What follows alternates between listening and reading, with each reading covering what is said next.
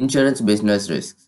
Business owners would take out insurance covers to ensure financial protection in case of a loss. Different risks require different insurance.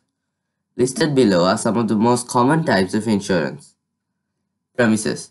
Loss of a business's trading place would mean that the business cannot operate.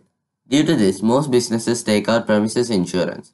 A building's insurance covers repairs to the building itself, and contents insurance covers the replacing of any inventory. Theft.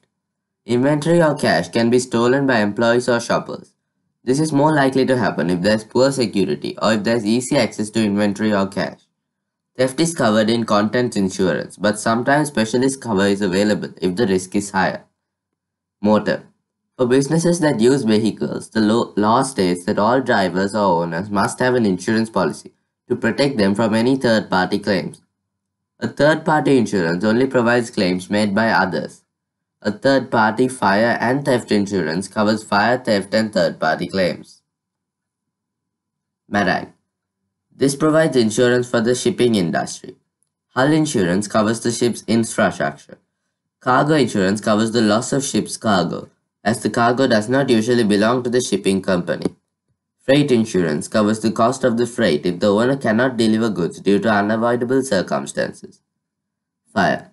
Fires can destroy factories, inventory, equipment, and machinery, which causes businesses to stop operating until damages are fixed, or the business could go out of business. Usually, this is covered by the premises insurance that we discussed above. Consequential losses. This covers the loss of income if a business is unable to trade due to any unforeseen circumstances. Some insurance policies cover the loss of income if there is a power cut, illness, or key workers, or no components available due to supply delay. These losses are called indirect losses. Employees' liability. The insurance is required by law in order to provide compensation if employees are injured at work.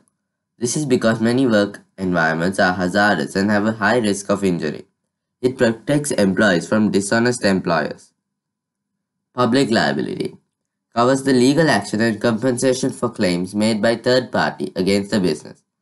This is because if public get injured in a business premise, then they can make a claim to get a compensation.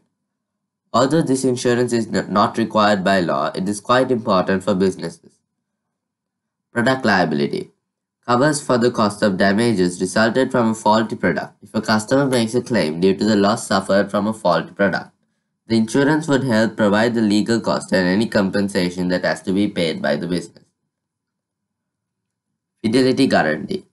Compensated employers for the loss of money or property sustained as a result of fraud, theft, or dishonesty by employees.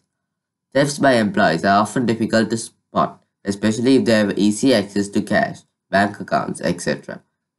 Credit insurance covers for the non-payment of goods that were purchased based on credit.